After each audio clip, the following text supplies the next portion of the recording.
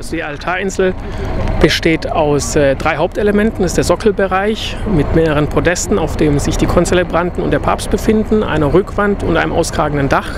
Die Rückwand und das Dach bieten Schutz für den Altarbereich vor Witterungseinflüssen. Und die ganze Konstruktion, die Unterkonstruktion, die Tragkonstruktion besteht aus einem Stahlgerüst, das größtenteils aus Standardelementen zusammengebaut ist, die sehr schnell montiert und wieder demontiert werden können. Die Altarinsel wird mit Holzlamellen eingekleidet, das ist dann die letzte Schicht, die hier aufgebracht wird.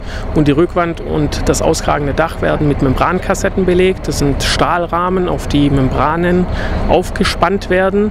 Auch hier haben wir darauf geachtet, dass diese möglichst einfach wieder demontierbar sind und so in Einzelteile zerlegt werden können, um dann wieder recycelt werden zu können. Es war uns ganz, ganz wichtig, dass wir Materialien verwenden, die nicht speziell jetzt für diese Papstinsel hergestellt werden, sondern dass wir sie anschließend wieder verwerten können. Und die Sicherheit haben wir.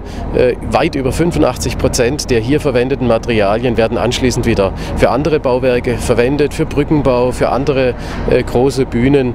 Das war uns ganz, ganz wichtig von Anfang an. Und wir werden mit der Plane etwas Besonderes tun. Wir werden nämlich Taschen draus machen lassen und werden sie für Menschen, die sowas gerne haben, anbieten, zum Verkauf anbieten. Den Preis wissen wir noch nicht, auch noch nicht genau das Design, aber da sind im Moment gerade Leute mit beschäftigt und ich glaube, das wird eine ganz nette Sache. Ja, das Herausragende ist sicherlich diese große Auskragung, die gleichzeitig eben mit Standardelementen umgesetzt wurde. Ich glaube, das ist einmalig.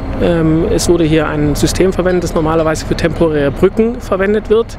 Das wurde noch nie so umgesetzt, dass daraus eine Auskragung entsteht. Und die Integration des Fernsehlichts mit sehr leistungsstarken Leuchtern ist sicherlich auch eine Sache, die zum ersten Mal bei einem Papstbesuch umgesetzt wird.